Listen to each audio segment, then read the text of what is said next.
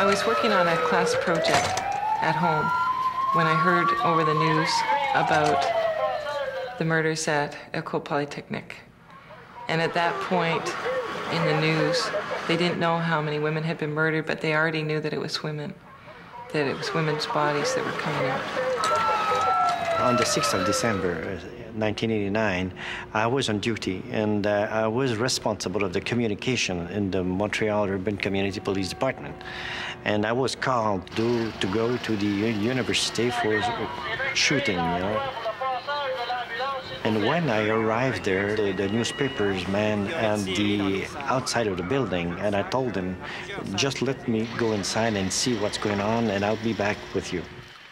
And then I went inside, and I went all around, and I finally find my own daughter lying down there, just besides the guy that had stabbed her. Everybody in Canada knew his name. You know, how horrible that at these women's expense, he gets this notoriety, this fame. Everybody knew his name. But what about them?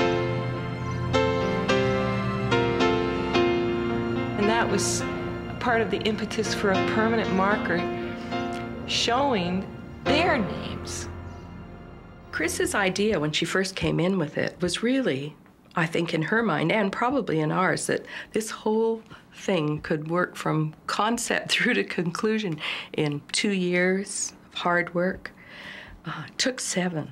What happens hand in hand with all of the practicalities of developing a project like this is the philosophizing and discussion, and there was a tremendous amount of discussion, soul-searching in a lot of ways, and redefining language and ideas. And now, what do we demand? Stop the rape! There isn't a lot of money out there that people are ready to hand over to violence against women, so it feels like there's a competition, and you start thinking, well, I deserve it more than they deserve it, and it's horrible.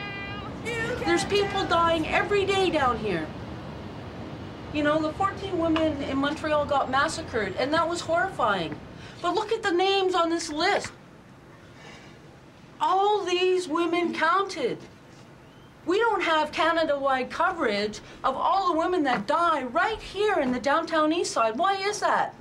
Criticism is a huge part of this project and how we've dealt with it, you know. In order for it to be a national monument, you know, you need to create a process that includes the whole country. You know, so we had to bring in women who could help us in that process. We ended up involving the jury in something that was difficult for them too. Like, I didn't know that they would have to continue to defend it till today and beyond today.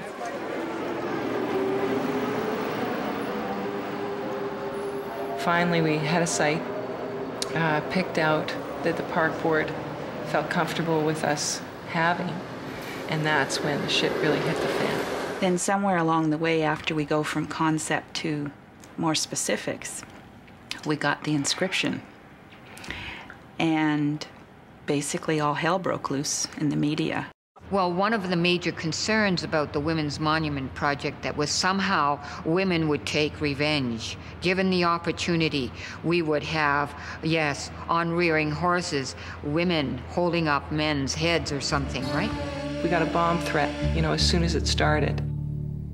And the irony, you know, of we're building a monument to remember the women who've been murdered, and then to be threatened like that. Marker for Change by Beth Albert is the selected design of the jury.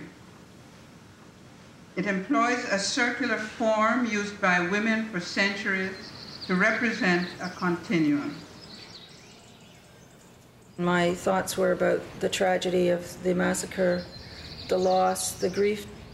I thought about the pink granite from Quebec. And it was going to be construction grade. It was going to be about work. It wasn't going to be about death. Patricia Allen, Elena Alter, Claudette Colette, Danielle Andre,